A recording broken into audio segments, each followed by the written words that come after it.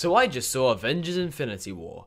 I am a comic book movie fan at heart. In fact, The Dark Knight is in my top 5 favourite films of all time, so my expectations were naturally very high when walking into the cinema. Somehow, I still managed to really love this film. Note, this is a spoiler-free review. No deaths, twists, turns, returns, shocks or surprises will be exposed or referenced in this review, except of course the part where Luke Skywalker. Let's start with the good things. This film manages pacing very well. Things never get boring and the time spent viewing consistently correlates with story progression in a way that makes viewing both rewarding and exciting. Speaking of excitement, the action scenes were above par and all delivered in terms of living up to the fandom's fantasy. This was due to the fact that unlike many Marvel films, almost every scene had stakes and most actions carried out felt as if they were done so with weight and purpose rather than just two large figures slugging each other into rocks. A focus was put on strategy when in combat, which was far more compelling than the formulaic basis by which many superhero fight scenes operate. The aforementioned fandom also had a lot to sink their teeth into in the capacity of character moments, as there are lots of both dramatic and subtle moments of character interaction during this 160-minute thrill ride. The looming overtones of death and closure makes the entire film come off as very tense when viewing. This tense nature was backed up by the well-delivered characters which were easy to care about. Speaking of characters, in some departments this film did a very good job at juggling all the characters it had at its disposal into a cohesive narrative without it feeling messy and cluttered.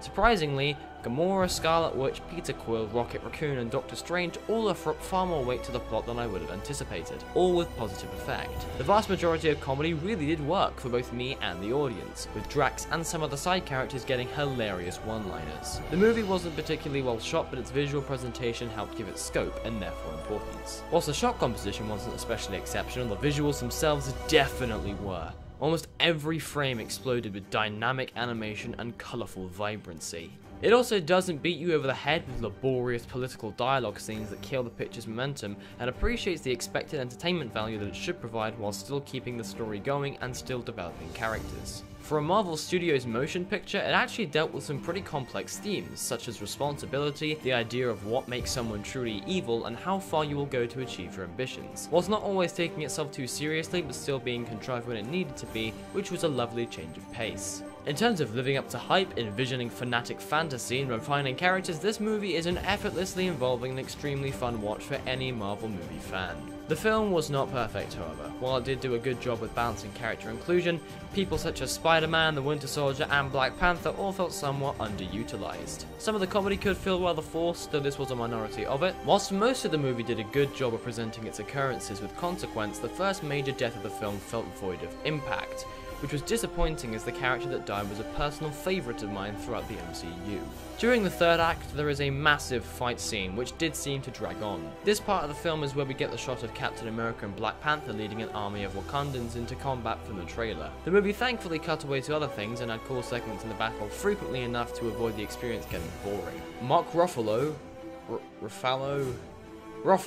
as Bruce Banner just pissed me off. He never seemed believable, and he said everything so timidly or in a way that seemed like the emulation of an emotion rather than a genuine one.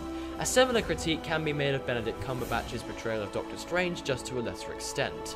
I just never got a characterful edge from his speech in the same way I might from Captain America or Tony Stark. Some deaths could be hard to care for, as we didn't see much of their characters in this film. Some scenes that were shot in darker environments were poorly lit, and this came off as a genuine mistake rather than the stylistic intention of the Russo brothers. This could have been because I saw it in 3D, but I'll probably need to see the 2D release to make sure this critique is well founded. The ending was highly dramatic as expected, but a tad insulting.